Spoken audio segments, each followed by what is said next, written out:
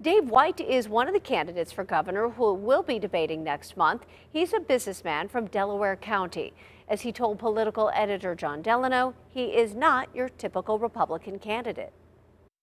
I count at least 13 Republican candidates for governor, and the list is growing.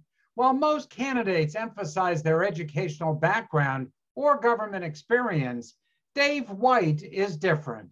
He calls himself a blue-collar outsider. I'm a unique candidate, and I believe they should vote for me because I am like them. I'm a tradesman, a pipe fitter. I've worked hard. I'm a high school graduate and a vote tech graduate that never went to college. And college is great for some people. It was not for me. I went out, worked hard my whole life, and as I said, started a business with my wife. White's mechanical contracting business in suburban Philadelphia now does $80 million a year in revenue. And he says Pennsylvania needs a businessman, not a politician, running the state. I believe it is time for someone from outside the government, a businessman, to come in and fix what's wrong in Pennsylvania. White has a blunt message for Republican candidates like former Congressman Lou Barletta, State Senator Jake Corman, former Congresswoman Melissa Hart, State Senator Doug Mastriano, and former U.S. Attorney Bill McSwain. They have had their opportunity. They have had their chance to fix Pennsylvania.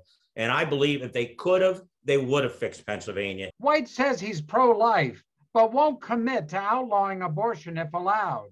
As for gun rights, he's pretty clear. Do you believe that right extends to all kinds of firearms? I do. Without exception. I do.